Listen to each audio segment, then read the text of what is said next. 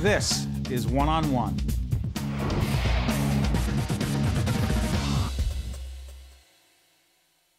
The PBS family is honored to have here in our Lincoln Center studio Arlene Alda, who is the author of Just Kids from the Bronx. How you doing? I'm great. How are you today? I'm doing great. This book, Just Kids from the Bronx, telling it the way it was, an oral history. By the way, your husband, his name again? Yeah, he's someone you might know. I don't know, Alan? Alan Alda, married for 58 years. Yeah, 58 years. It does seem like yesterday. We're an old cliche. No, you're Seems not. like yesterday. Except he was not. There's the two of you right there, in that shot right there. Now, you, 58 years, but he was from Manhattan. Well, he was born in Manhattan. Right. Yeah, he's not in the book, you know. No, he's not. So, you know, so it doesn't matter where he's born. But he's from Manhattan, but as a kid, he went on tour with his father, who was an actor. So he was on trains and buses and cars and whatever until he was about, I don't know, 4, 5, 6.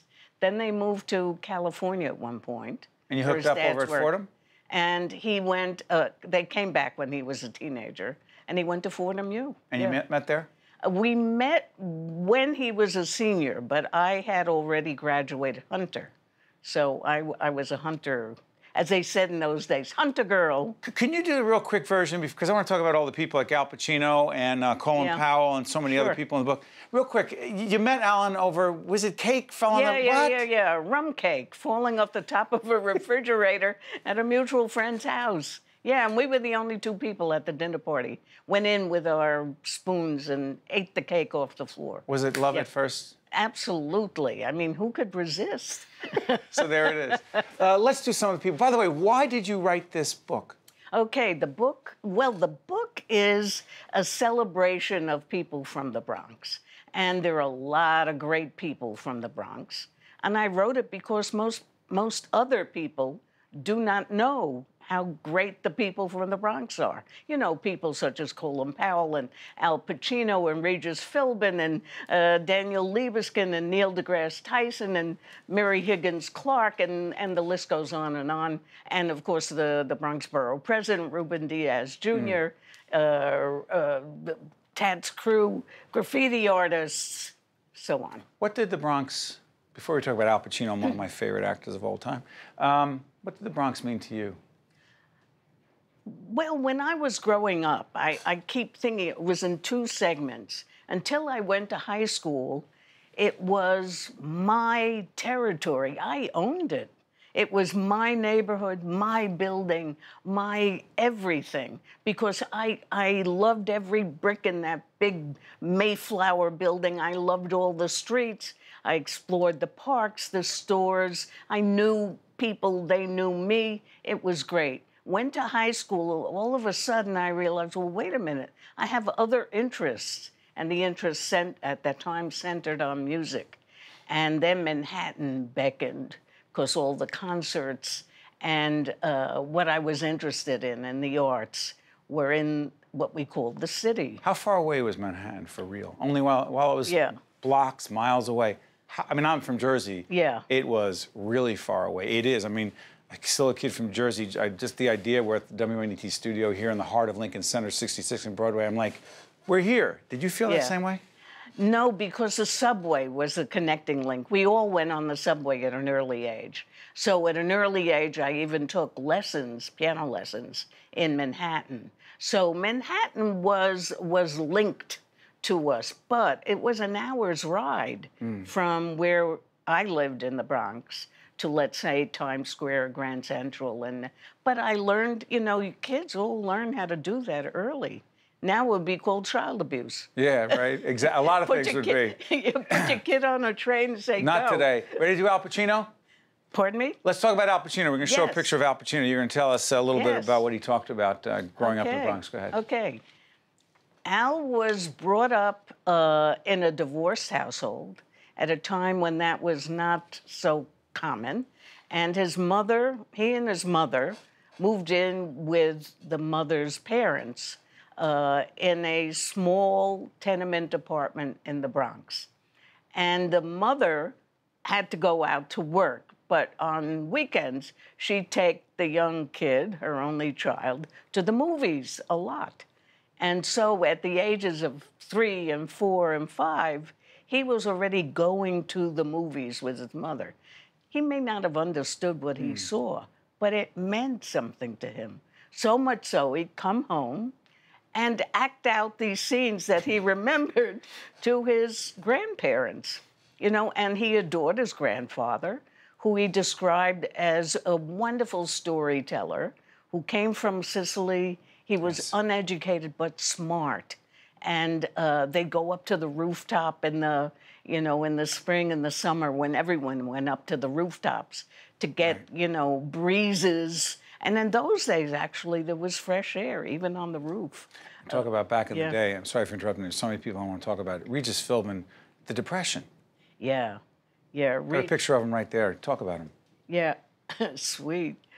Regis, love Regis, friend of mine, lives in the same building we do, or we live in the same building he does in Manhattan. Right. Ended up in the same building. But I didn't know him in the Bronx.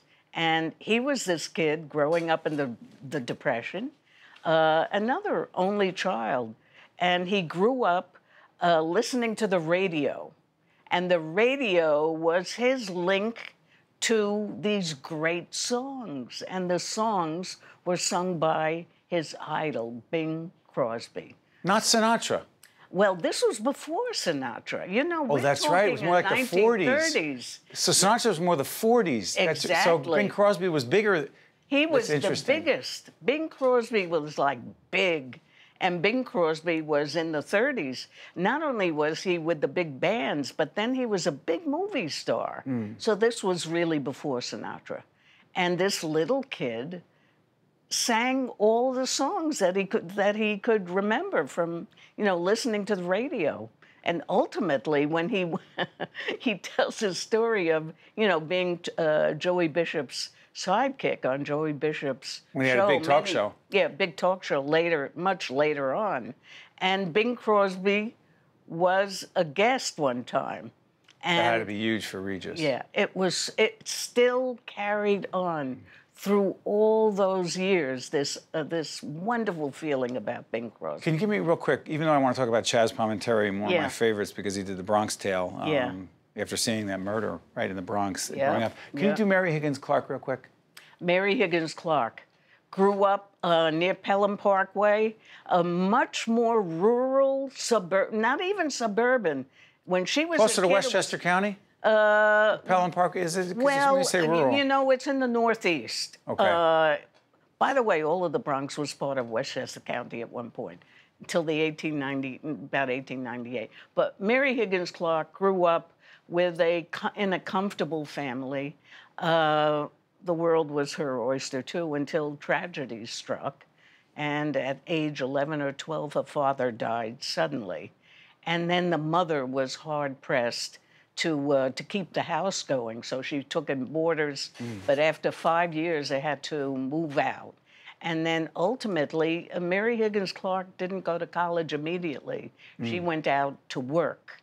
And she talks about her early part-time work experiences as a telephone operator in a Manhattan hotel. Wow. You know, in the Coming from days the when Bronx.